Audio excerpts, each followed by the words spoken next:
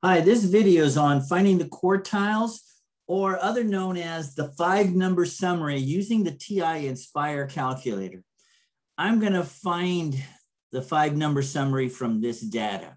5-number summary is the minimum piece of data, quartile 1, the median, quartile 3, and the maximum piece of data.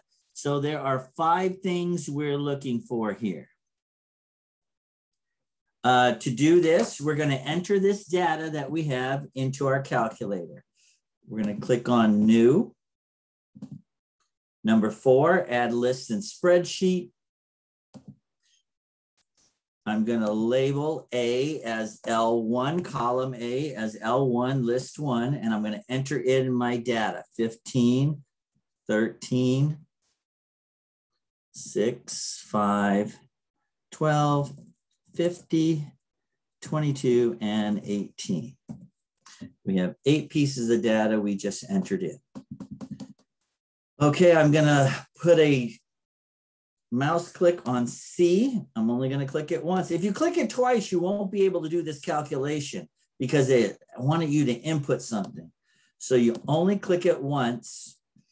And just like we did for mean and median and variance, we're going to go to Menu. We're going to have the calculator do all the calculations for us. Menu. Number 4, Statistics. Number 1, Stat Calculations. And I'm not clicking anything. I'm just putting my arrow on it. And number 1, Variable Statistics. Now I click on it. I hit enter. We're doing one list. The list is going to be in L1. That's the only list we have. I hit OK. And if I arrow over a little and scroll down,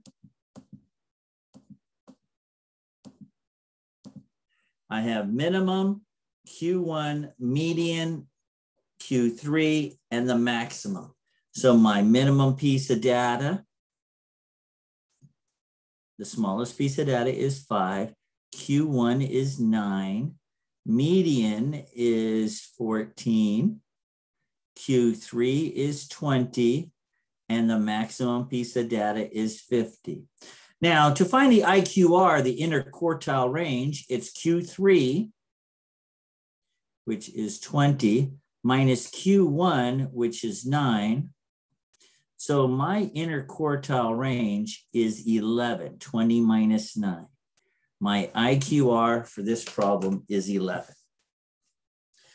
This is also called the 5-number summary, 1, 2, 3, 4, 5. 5 numbers starting with the minimum, Q1, median, sometimes known as Q2, Q3, and the maximum piece of data. I hope this video helped.